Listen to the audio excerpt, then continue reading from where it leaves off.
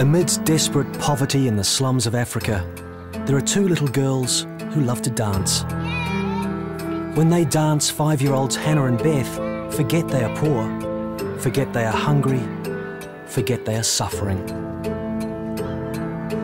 Their mother, Margaret, cannot forget. Margaret has a fatal disease.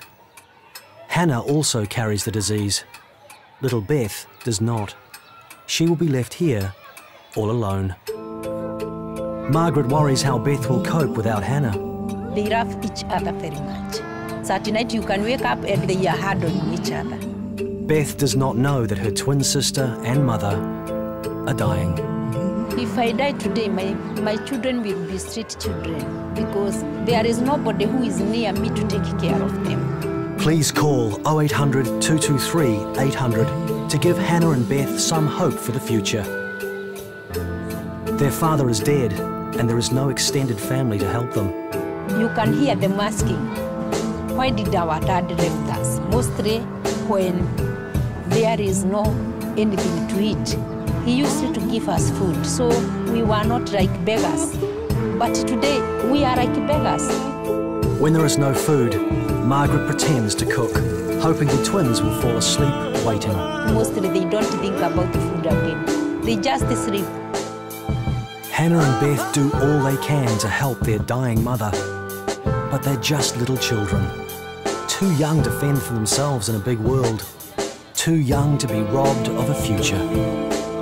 Your sponsorship won't rid Hannah of disease, but it will help her in the time she has left.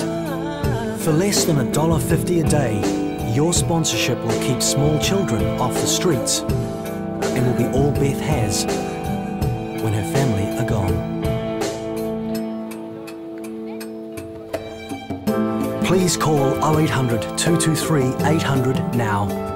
For as little as $44 a month, you can give a child like Hannah or Beth the ability to carry on.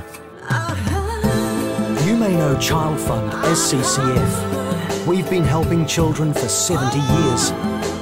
Through Child Fund, you will provide a child with nourishing food, clean water, an education, and medical care. My dream for my children is to advise them to do well so that they can be above poverty. You can grant a dying mother's wish. Call 0800 223 800 to sponsor a child like Beth today.